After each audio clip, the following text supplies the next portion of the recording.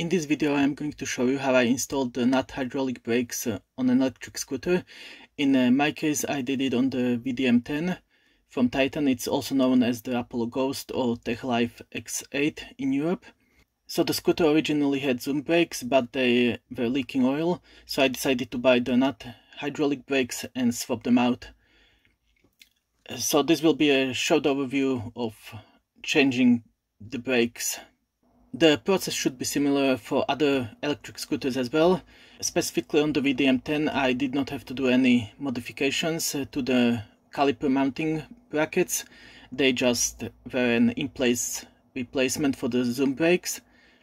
And it should probably be the same if you are swapping from mechanical brakes on the VDM10 to hydraulic brakes. So to start, we first need to remove all the cable binding material and free all the cables so that we can take off the brakes. First we will remove the zip ties and the plastic wrap, and underneath the plastic wrap is sort of a fabric tape that's protecting the wires further.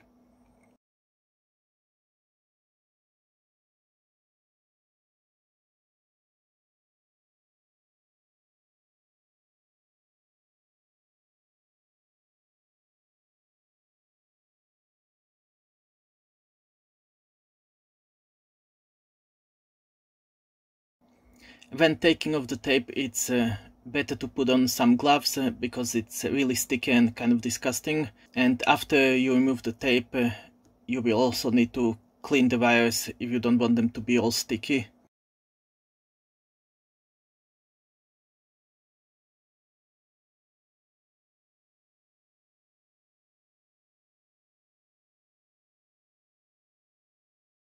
So for me, the easiest way to clean the sticky residue from the wires was to use a bit of olive oil that removes the stickiness from it, and then use a bit of isopropyl alcohol to remove the oil residue, and the cables will be clean. Okay, once you clean off the wires, the next step should be to drain the oil from the existing brakes if you are replacing hydraulic brakes. If you are replacing mechanical brakes, then obviously you don't need to do this step. The easiest way to drain the hydraulic brakes is to remove the bottom screw and then have someone help you and hold the caliper over some oil absorbing material, and once the top screw is loosened, the oil should drain out of the system. This way you avoid the mess later on when you will be removing the oil lines from the scooter. You can also press the brake lever several times to help speed up the oil removal. Okay, once you have drained the oil, then you can take off a few remaining zip ties, and here you will take off the protective plastic to get to the nut that is holding the oil line inside the brake lever. And you will loosen this nut, and that will allow you to remove the oil hose from the brake lever. It can take some force to remove the line because it's still stuck in place with the metal o-ring that was crushed inside. So just wiggle it a bit and then you should be able to remove the oil line. Then to make the removal easier, it's best to cut off the top, and that way when you are pulling the line through the stem of the scooter, you won't have any hang-ups on the other wires.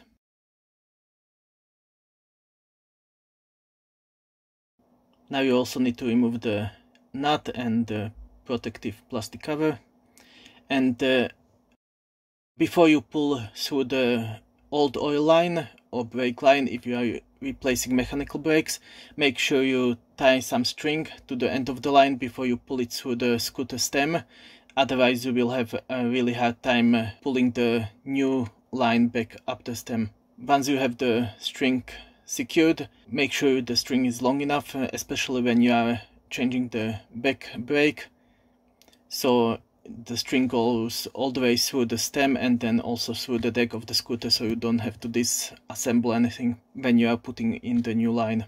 Also make sure the string is well secured to the oil line and it doesn't come off when you are pulling it through the stem.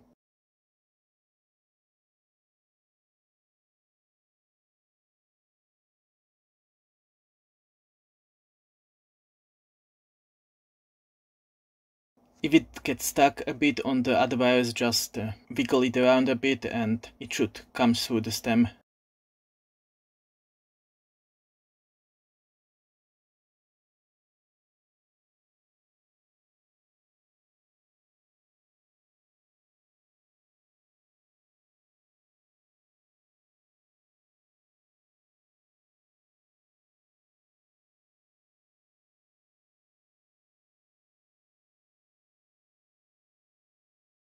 In some places, especially if you are pulling the back brake line through the deck, some of the plastic openings might be a bit too tight, so just try to carefully push the line through together with the string so the string doesn't come off. On the VDM10 it should fit, as you will see in this video. If you are doing this process on a different scooter, it all depends on how the line goes through the deck. You might be required to remove some parts of the scooter to get it through.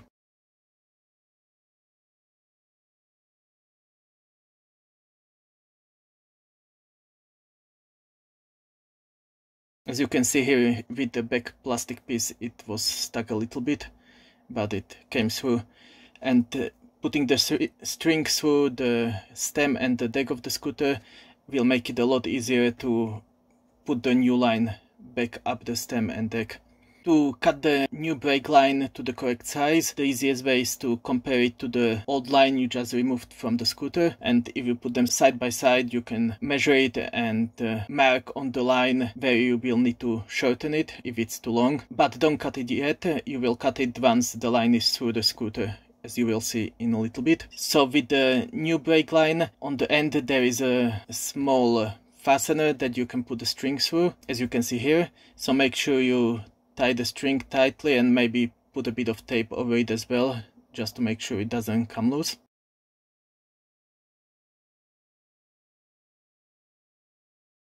The easiest way is for you to mount the caliper. You don't need to tighten it down, just put the screws in enough for the caliper to remain on the scooter, and that way you will have an easier time working with the brake line when you are snaking it through the deck of the scooter and then up the stem.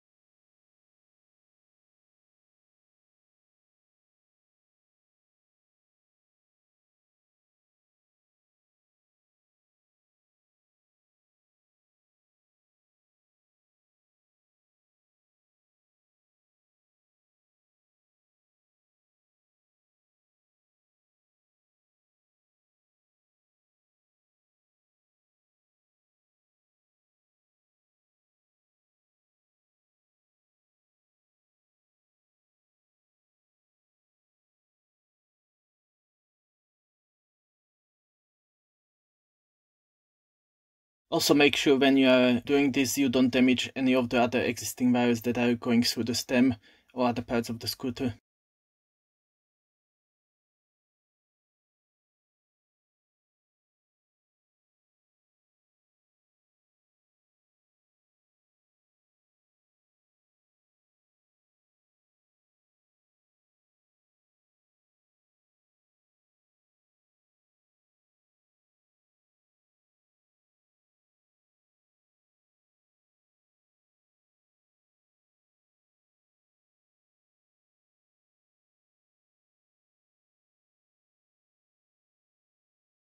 Okay, and that's it. You now have the new brake line all the way to the top. So now you can remove the string, and you can now remove the old brake lever. You could have done this before as well, but I did it at this stage.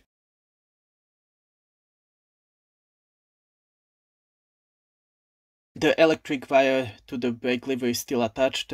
I will do that later on. To put on the nut brakes, you also need to remove the grip because they don't have the two-piece attachment as the Zoom brakes did. I also marked the position the grip was in, but you don't have to do that step, but then you will have to realign the grips at the end. So now just slide the new nut brake lever into place.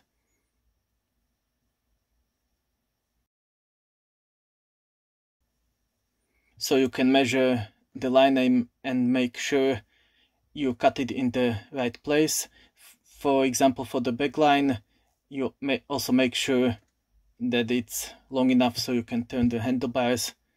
But if you measured it the same as the old existing one, you should have no problem with it. And now you just cut it where you measured it.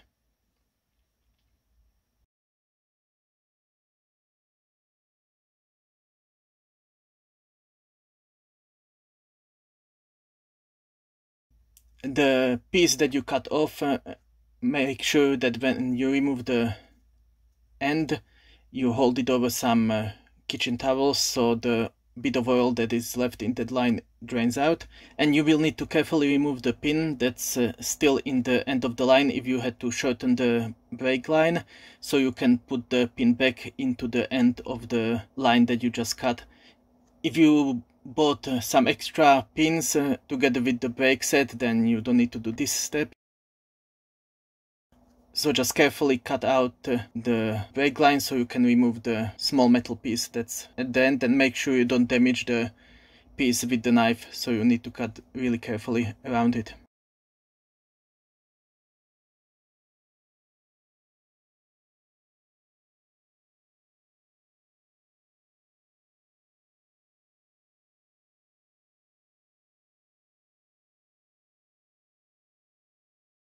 The line is made up of outside black part, then there is some insulation in the middle, and then there is a clear hose on the inside. So you also need to carefully cut a little bit from that one.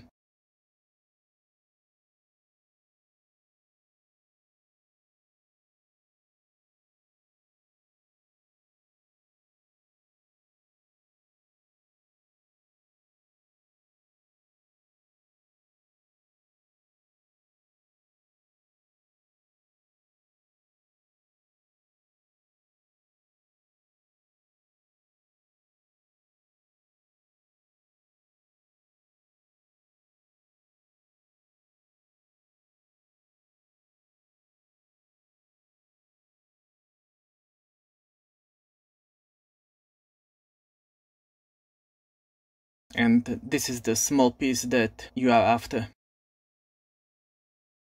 So this is how you insert it into the line that you cut, and you will need this small tool that we used before to cut the brake line. And you just line it up in the tool and it will be pushed into the brake line.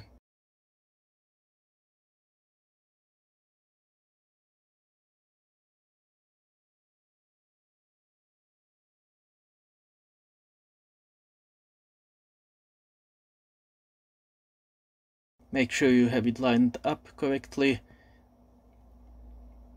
and then just slowly twist the lever to insert the pin.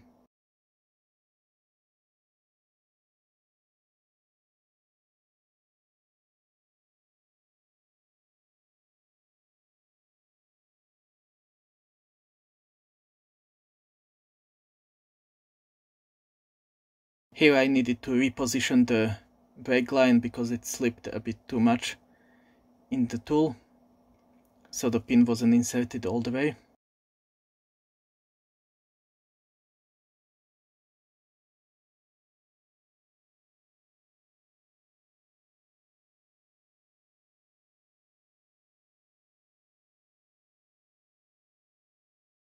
And once the pin is flush with the brake line, you can remove it from the tool and it's ready to be inserted into the brake lever.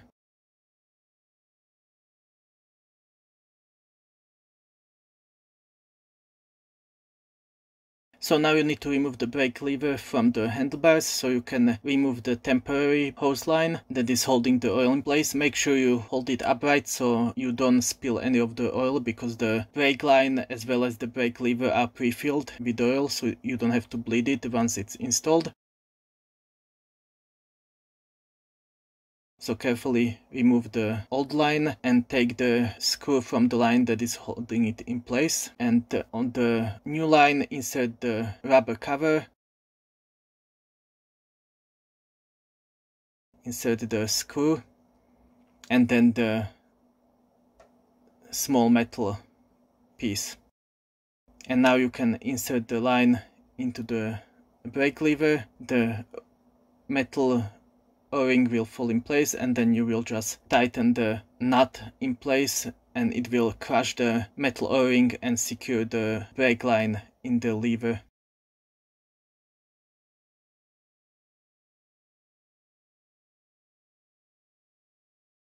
Once you have it tightened, make sure no oil is leaking out, and you can now slide it back onto the handlebars.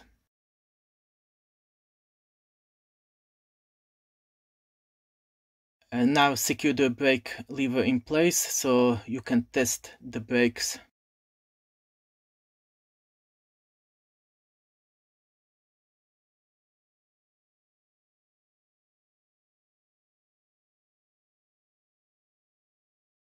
Before testing the brakes, you also need to completely secure the caliper and line it up in place so the brake discs are not rubbing. For more detailed guide on this part, you can check out my brake bleeding video where I included a section that guides you in detail over how to align the brake caliper.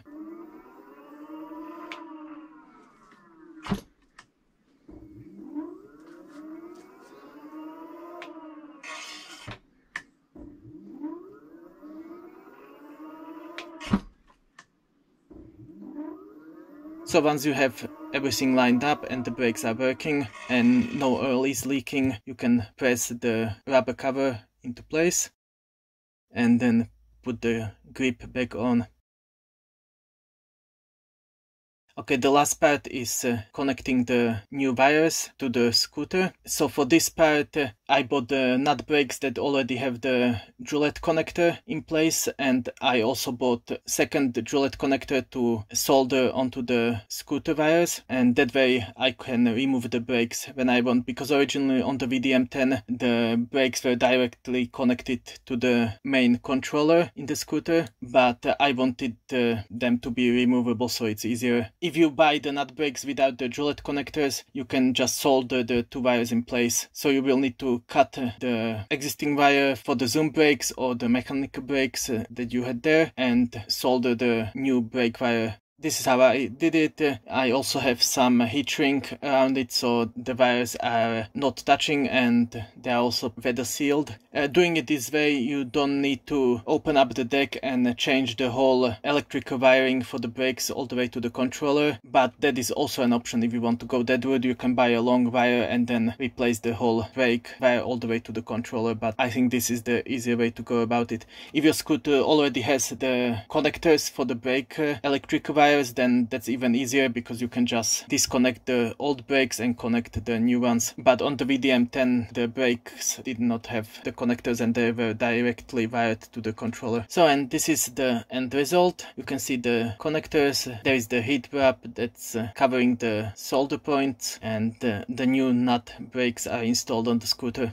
If you have any questions about the whole process, leave a comment down under the video, and if you enjoyed the video, please hit the like button and make sure you subscribe for more electric scooter content. It will also help out the channel grow and allow me to produce more scooter related videos for you.